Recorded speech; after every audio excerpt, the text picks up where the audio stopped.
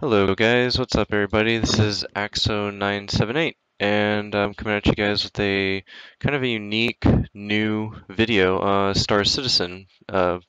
As you can see, I have it opened right now. That's what you're looking at. This is for the Saitek x52 on how to properly keybind it and to get it working for you inside the PU and not just for Arena Commander. For those who have been stuck on this issue for months at a time, weeks, however long you guys have been stuck on this issue, for those who are, new to the x52 Saitek system like I am, I searched hours and hours online through all of RSI on all the forums.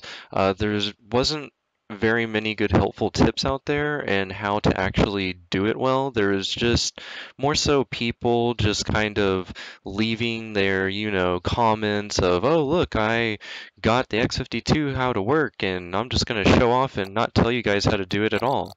So I'm here to scratch all that out and actually be here for you guys to help you guys and to get your Saitek x52 or Saitek x52 Pro to work in the PU in the persistent universe of Star Citizen and not just for Arena Commander or any other mode. So let's get started, shall we? And this is very simple. So as you can see, you literally just go to Options, open it up, and don't go to any of these other settings, just go straight to key bindings. And see keyboard and mouse, skip past that. Then skip past gamepad. Go straight to joystick/HOTAS. Then open up your advanced controls customization tab down here. Once that's opened up in control profiles, let's see. As you can see, I've already kind of made my preset, Axo's joystick. And you scroll down, and what you could probably do is we'll go with the first option first, and we'll just see how this works out. Saitek x52. Yes, import. And then go ahead and import it. Okay. So in your flight movement section, that is the main area that we're going to focus on first. And down here, as you can see, you have Y, pitch, X, yaw, and literally to keybind these, and if it doesn't happen to show you this preset profile for whatever reason and you're having issues with your Star Citizen, this is literally all you do. So for pitch, I'm just going to simply grab my joystick, and for pitch, I'm just going to pitch my joystick going down. So just like this, just down, and then you can just hold it down. Why? Ignore all these, ignore all that, just click yes anyway, believe me. And then as for your yaw, this is all you do. Grab your joystick again, click on it, and then literally turn your joystick to either the left or the right, whichever, because you're still in the yaw position. So just click on it, move your joystick. For me, I move it to the left, and I just hold it there, bam, click yes. Okay, that's it. And for this, it's simple as that. Literally, all you do is for this option, you grab your joystick once again, and instead of moving it as pitching it down or up or turning, you're not even going to really move your joystick left or right or pitch it up and down for this one. For this one, all you do is you just grab your joystick and just simply twist your joystick either left or right. And again, for this one, all I did was just twist my joystick left. Just like that. Just twist it left and hold it there. And then click yes. Easy as that, right? Okay. Z input. Okay, so we're going to go with throttles. This is kind of unique right here. Okay, so this is where it gets interesting. The throttle up/down, just simply click on it, like so. And for this, literally, just do this. Just grab on your thruster, and as soon as you do that, just push up, just like that. And that's it. That's all you do. You just push down your thruster, you can push up, it'll automatically keybind it to Z for you. So now that's keybinded. Let's go down here. As you can see, it already kind of configures keybinds for you for the X52 Saitek profile preset already. You can change these out if you want to your preferred settings. So it's up to you. Or you can just go ahead and stick with them. For me though, I'll probably customize these later on. These are keybinded in pretty good positions already though, so you're already safe to roll out with these if you want. Okay, so for the strafe left and the strafe right buttons, this is what I'm going to do. For strafe left, on your Saitek x52, the middle knob, not the top far left knob on your joystick, but the very middle center knob on your joystick, use that knob for your strafes. And this is how I keybind my strafes anyway. You can maybe do it differently, but this seems to work for me, I mean, the best way. So we're going to start with strafe up, which I click, and I just literally, on my joystick, I just, in the middle section area, I just hat up, just like that. Strafe down. And then I literally just press down.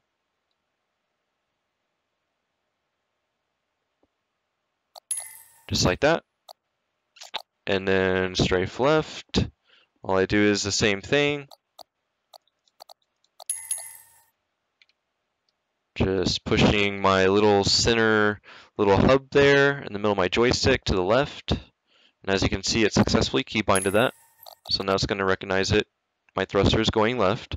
So I've already keybinded my thrusters to go up, to operate down, and my thrusters to operate left. And last one, operate your thrusters, just same thing, but just push it to the right now. There you go. Now you got the thrusters all working as they should be accordingly to plan.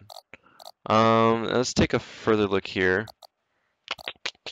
Okay, so we're gonna go ahead and let's go ahead and just let's roll out into the PU with these settings right now. So that way, if there is anything that we do need to fix, I can show you guys firsthand. And if I do run into an issue, I can show you how to fix it on the spot.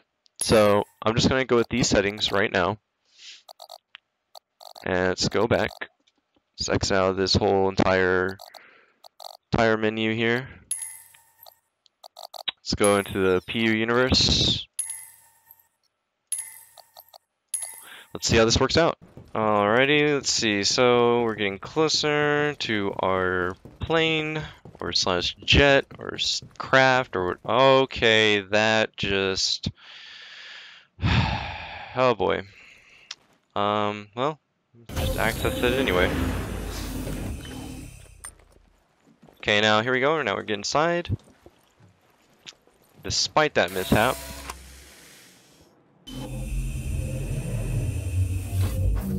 Nice, all tucked in. Launch complete.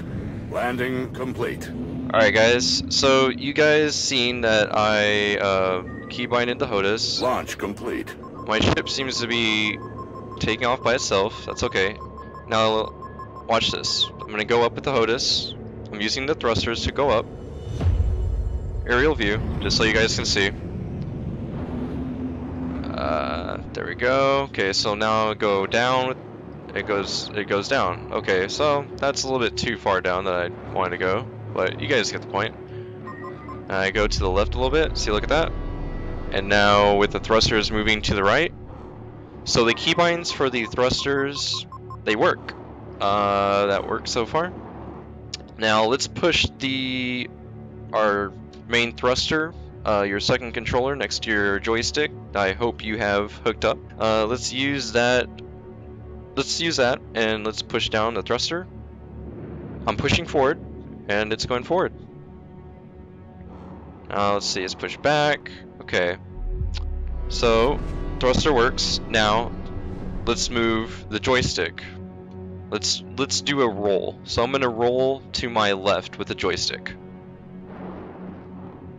And it's rolling to the left. And mind you, I'm in the persistent universe, guys, not an arena commander. Look at this. Portal SR right here. So, okay. Okay, so I'm pitching the jet down, and the pitch is going down. Now let's pitch up. It pitches up. Now let's turn the ship to the right. It yaws to the right. Now let's yaw to the left. Ship is now yawing to the left. And mind you, I'm just going very easy on the controls. I'm not trying to go really fast for you guys. And let's pitch down one more time. Yep. And let's pitch up one more time. Yeah. Works. Guys, I'm telling you right now, the controls works really smooth. Keybinds are, and let's pitch, let's do a roll left and right. So pitch and roll. It seems to be working so far, guys. So let's see, it's pitch and roll while there we go. Let's just kind of get crazy with it here. Now I'm moving the joystick right now in a circular motion, and this is how it's controlling the craft. In a circular motion, when you move the joystick in a full circular motion, 360. So everything is, as far as movement goes, everything works. And to be honest with you guys, if the movement is working and has been able to get keybinded this well and is cooperating, I'm imagining some of the other keybinds are going to work just as fine for what you need your functions for auto landing, for vice versa. So yeah, this gives you guys the idea of which profiles to pick. So you can do the same thing. In Star Citizen, you just pick the X52 or the X52 Saitek Pro profiles that are presetted already for Star Citizen. And what you do though is you just do the same exact steps that I just showed you guys. If you need to rewind and go back to the beginning of the video to see how that was done again, be my guest. Keep rewinding as much as you would like to absorb that knowledge in, and I hope I was able to help at least 1 or 2 people today to help, you know, use that Saitek controller that's been in your closet or that you've been worried about not being able to use yet because they're still making the controls to be actually officially, you know, stable and developed for the Saitek to be a lot more user friendly for Star Citizen, rather than having to go through all these hoops and looking, you know, for answers on the forums and trying to find helpful videos on YouTube, but nothing's really helpful because nobody is really explaining everything into a simplified manner. So I hope that this video was able to help for those who have been needing help with keybinding their Saitek controller or their Saitek Pro. Yeah, I hope this video has been helpful to you, and you know, if you like the content and I helped you, go ahead and hit the subscribe button. Why not, right?